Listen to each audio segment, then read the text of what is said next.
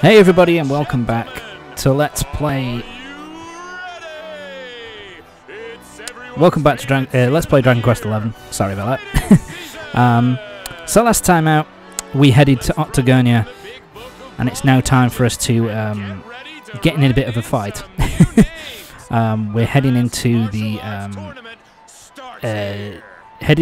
Octagonia mixed martial arts kind of tournament.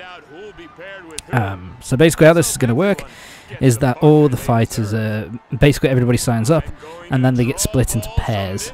You know, they draw kind of balls from a box, and each pair of numbers forms a team. And so we're going to find out who our team member is going to be. Look at that eclectic mix of weird-looking people. Let's get on with it, shall we?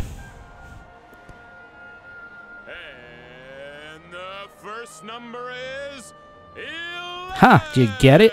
Number 11. Step right up. Same as the game. So anyway, yeah, weirdly enough, we get picked out first. All right, now time to find out who'll be Yes, thank you. I'm ready with my big sword, so to speak. Will it be? Let's see who it is, baby. 8. It's fighter number 8. Okay, who's number 8? Make your way up to the stage. Who is it, number 8? Who's number 8? Okay. Charmed, I'm sure. Hold on a wee second there. So yeah, we get introduced.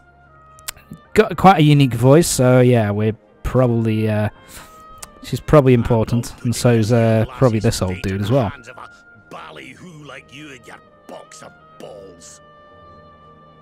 Oh, I love that reading. I don't know why, but I find that reading really funny. You get a box of balls. But anyway.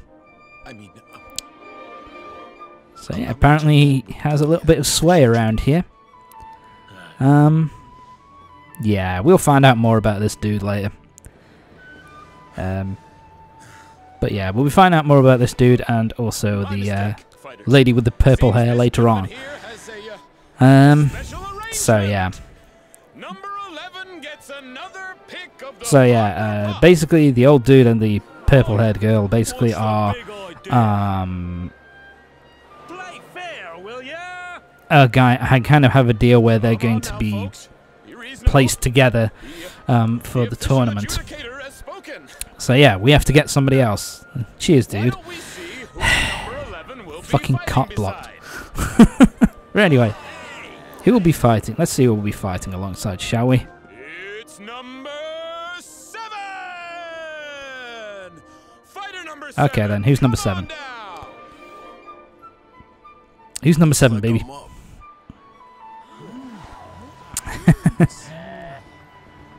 Oh my god, it's the champ. So yeah, this is Vince. He's the local hero, the people's champion. And he's been the yeah, he was he's been, I think, if I remember correctly, he's been the champion for the last few years. And so yeah, we're teamed up with Vince Vanquish. I guess we've got a pretty good chance of winning. Yeah, he never opens his eyes. For some strange reason. But anyway. So now everybody's been paired off. We're with Vince. That's it, folks. Our teams have been decided. Now all that remains, and so yeah, all that's left is to wait for the actual tournament to get going.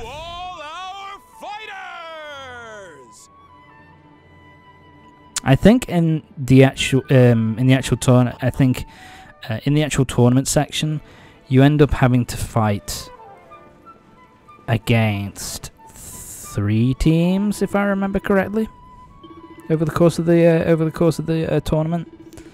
So, yeah, the first team will be fairly shortly. So let's head down to the lobby.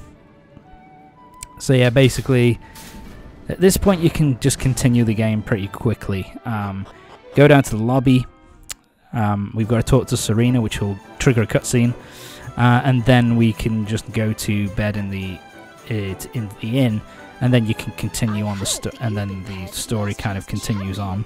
Lucky old you. Not that you even need a partner. I was just saying to Veronica, they should change the rules so you can compete on your own. Wasn't I, Veronica? Well, I wouldn't want to go into 2-on-1 fights, to be fair. She was here a moment ago. Veronica's fucking gone away again. What's all that commotion outside? Oh. Yeah, I think it would have been better here if they'd actually had some, like, a bit of noise there, like if you could hear, like, Veronica saying something in the distance, or if there was just, like, a bit of a sound effect, like a little crash or something. It would, you know, it would make things more, it would, you know, it would be better, I think. But anyway.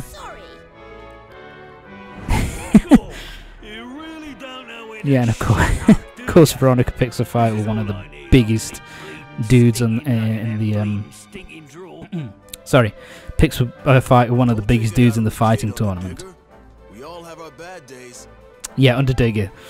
Who said that? Come here. I don't know where that name came from. I don't know if it's because there was a villain in I get it. You didn't get the job you wanted, the first but you gotta roll with the punches, man. Incredibles movie. You're a tough guy. Showed up at the end called the Underminer. I don't know if it's anything to do with that. Probably not. Because the name itself is kind of a weird one. It doesn't really make a lot of sense. Yeah, so Vince steps in, showing he's a stand-up guy. I want to love this. Kev? Kev, is that you, mate? Kev? Kev? Is that you, mate? I love that. He's kind of, yeah. I'm sorry, you little squirt. He can't be completely nice, apparently. But, yeah, but I like, you know, I like that little thing there from Underdigger where he's like, Kev, is that you, mate? Just get out there as quickly as possible.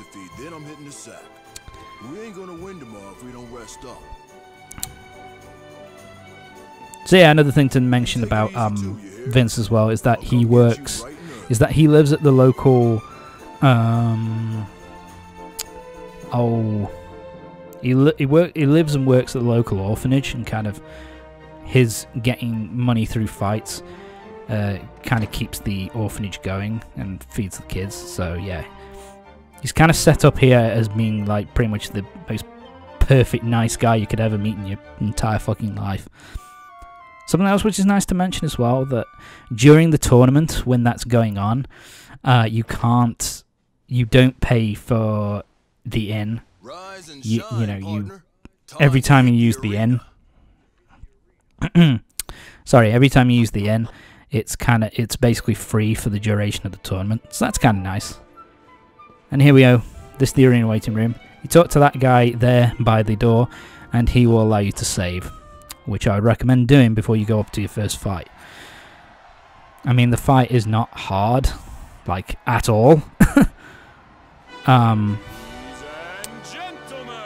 However, to be fair, it is worth it to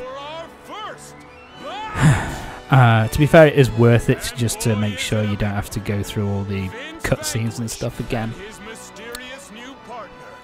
So yeah. So we're taking on the Underdigger and the Abominable Showman. The Abominable Showman. I like that name. But they don't really have a team name.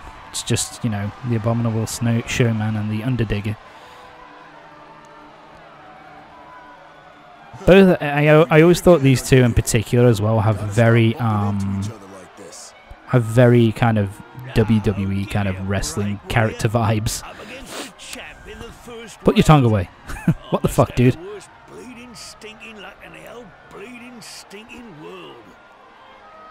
Mind your language. Anyway. Then we move on to Vince, right? That way, we might actually stand a chance of getting out of here alive.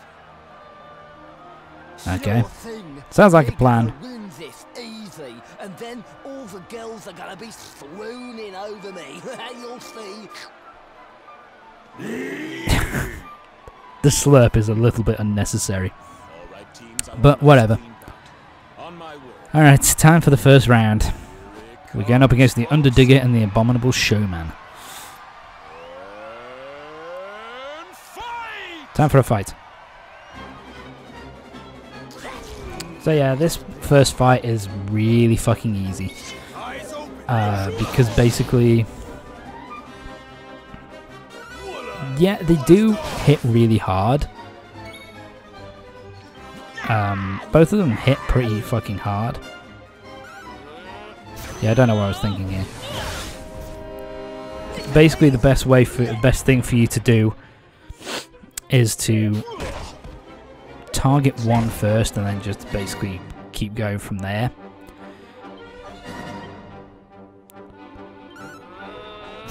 So yeah, let's get rid of these. I think these will go down in one hit. Yeah, the guys go down in one. The doppelgangers go down in one hit, so it's pretty easy. So he hits you pretty hard, but as soon as you take a pretty good amount of damage, Vince will start to heal you as soon as your health starts to get pretty low, so it's not really a problem. So yeah, basically the Abominable Showman does like to use his doppelganger attack quite a lot. And his doppelgangers don't do as much damage. And boom, the Showman's down. And as you can see, because I'm down to low health, it gives you a dose of strong medicine, which perks you right back up. Also, something to mention as well is that it doesn't matter how much damage Vince takes, he will not go down. And he also hits pretty hard as well. He gets a couple of hits in every attack. And so he causes a lot of damage. So yeah, like you say, two like over 130 damage there, and Vince is still standing pretty easily. Basically, with Vince healing you, all you got to do is focus on one, defeat him, focus on the other, defeat him, and it will be pretty, the first fight is pretty fucking comfortable. It's all over. Vince has done it again. In fact, in terms of a difficulty, the only one which I had any trouble with at all was the final matchup, which we're not going to see for a little bit. But, the rest of them were all pretty easy. Nice job, partner. You're tougher than you look. It's coming from you. Sounds like the next fight started already. So colourful, look like John Cena. Just look at the kid go. She's incredible. So yeah, let's have a look. So yeah, this is the two newcomers.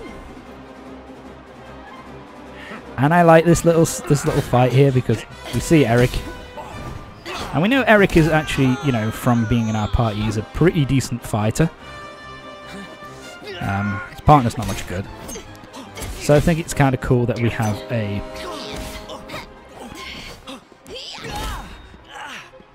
This is pretty much just a really good scene to show just how strong she is. Because we know how strong Eric is, and the fact that she's kind of dealing with him pretty comfortably. I like that as well. He's just like he's just sitting there going, "Ah, you're doing all right, aren't you, kid?" My apologies. And she's disappeared. You make it ever so easy.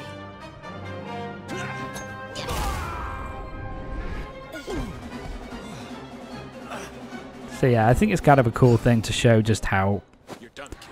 Fight's over. strong she is to just kind of Winners! and there we go, we get the names, Rab and Jade. It kind of shows how strong Jade is, that she can deal with Eric so Minute, Vince. Even you're easily. impressed. Yeah, she ain't bad.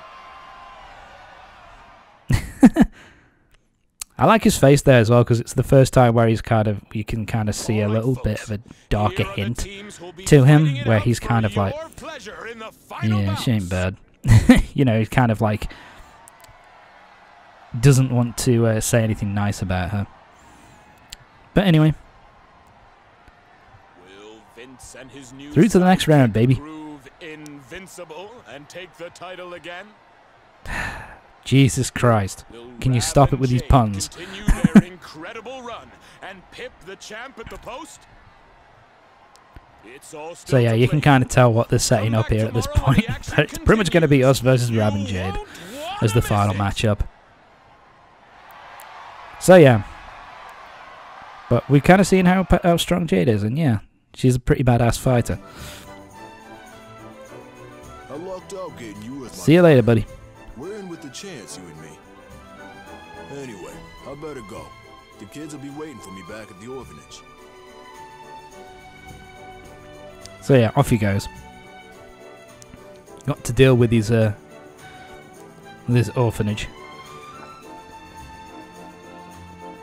Yeah, and we're on the ground floor this time, so we can just head off, and we can speak to the rest of the gang. And I love Veronica here just giving Eric all sorts of shit, just like kind of like, Look, I did the best I could, okay? But she's not normal. Eric's trying to defend himself here. You looked a bit weak to me. Oh god, I love Veronica and Eric's kind of sorry, I really do like Eric and Veronica's kind of back and forth. It's always really entertaining. Yep, here they are. We get to see. Excuse me, lassie. Would you mind And it kind of shows how short Veronica is. Even Rob is towering over her, and he's one of the shortest characters in the whole game. Kind of shows how tall Jade is, though. That she's, you know, she's even taller than Serena. Time for move on.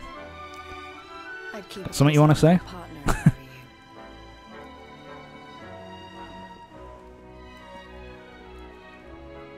Wonder what's going on there. What does she mean by that? And this is where it gets set up. Anything to do with the missing people we heard about, do you? So yeah, basically some of the fighters, competitors in the tournaments have gone missing. So we kind of think at this point that Jade is basically saying you should keep an eye on Vince. You know, strong fighter, so he could be in danger of being kidnapped or in danger of going missing next. So better keep an eye on him. But anyway, that's going to be it for this part of Dragon Quest XI.